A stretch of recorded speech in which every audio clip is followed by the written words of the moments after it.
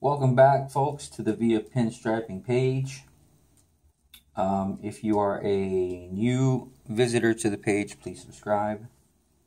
If you are a returning subscriber, thank you so much for watching.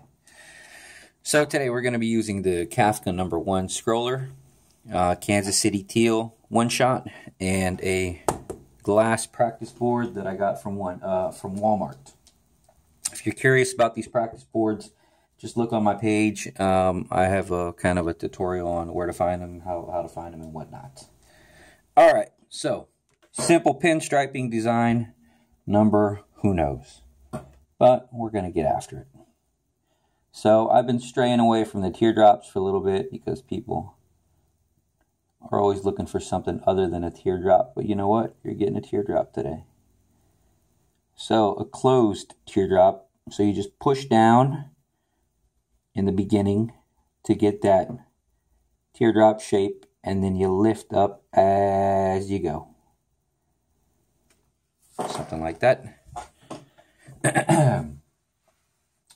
If by chance you start to waver either way, you can kind of fake it and go along the edges. Fix whichever side looks funny to you, if in case it does. Careful though, because if you're already messing up that early in the design, just wipe it off, start over. It's an easy point to redo. Alright, so now what we're going to do is C-curve. That's going to start here, and then over here it's going to go kind of downward. So right there, go across the middle, and end. And we're just going to go underneath it, starting where it starts, kind of follow underneath it, and then meet up right back with it.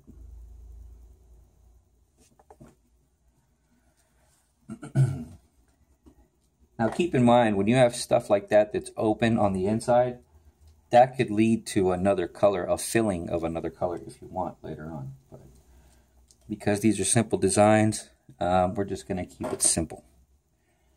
So now what we're going to do is kind of a C-curve going out and then back in. But it's going to get sort of exaggerated. So inward, outward,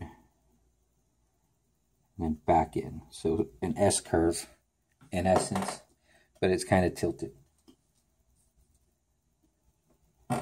And try to follow the same lines over here. That's why we have the grid drawn on the back of the glass. Inward, outward, try to meet up in the same kind of area, same points, and then back in.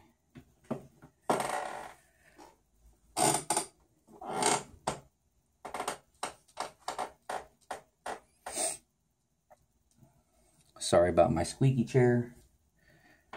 One day I'll buy a new one. So I'm just going to kind of make that a little bit longer because it was shorter than this one. And now we're just going to do an arch, slight C-curve, just connecting the two lines there.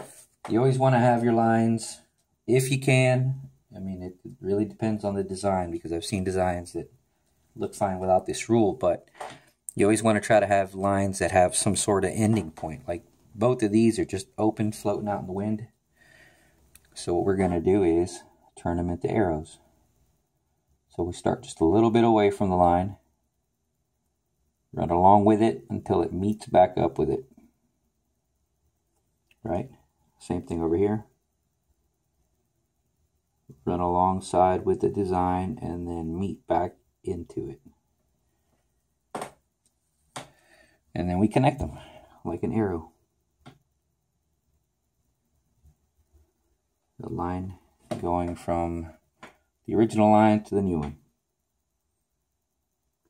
And they're kind of going backwards a little bit, so makes them look sharper.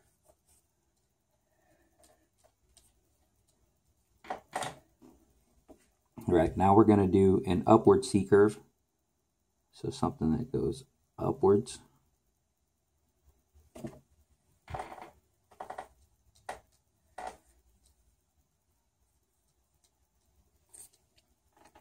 another C-curve that's going to go really close to the line there, but it's not going to touch it. So very close.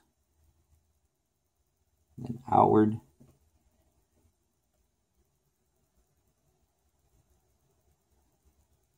Very close. Outward.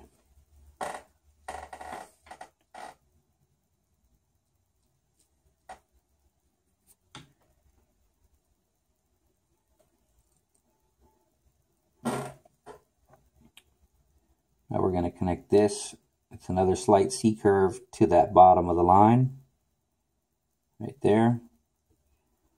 Once again, slight C-curve connecting to the bottom of this line here.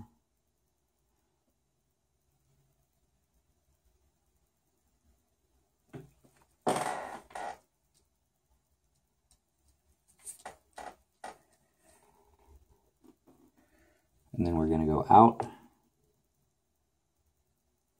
Very nice, long, exaggerated line.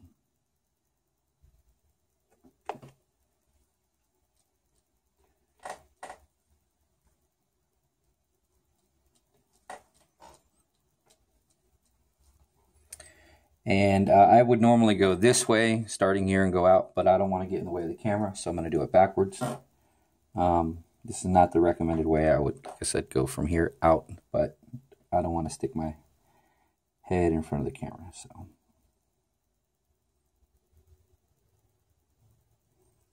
sometimes, because of the angles and where you're at, you got to do some funny stuff.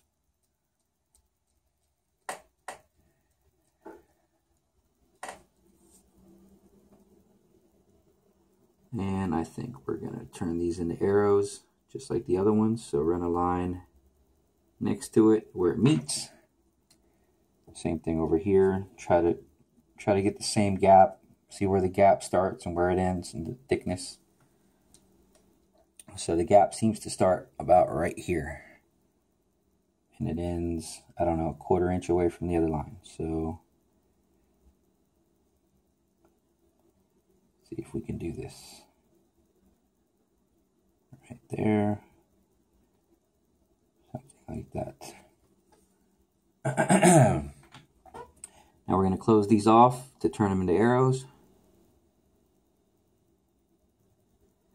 And there you go. Now you don't have just a line floating anywhere. It's connected back into itself.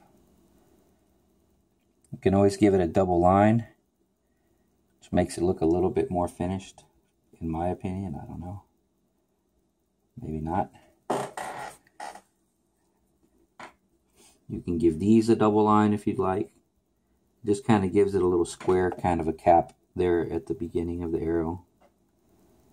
I don't know why, but to me they always make it look a little more finished.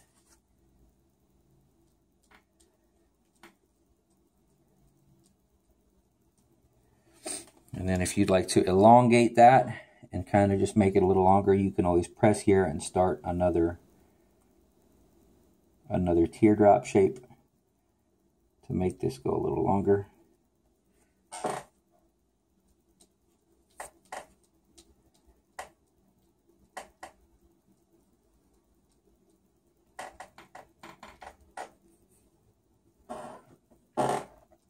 And we'll just continue just a little bit. I'm going to come from the point here and just go downward with a C-curve. Like that.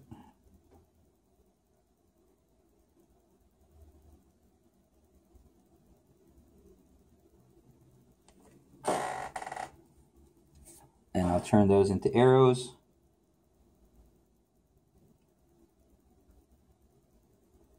Just like we did all the other ones.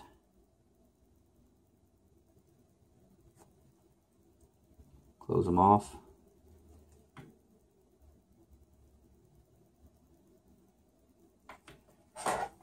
And there you have it, folks. Another simple pinstriping design.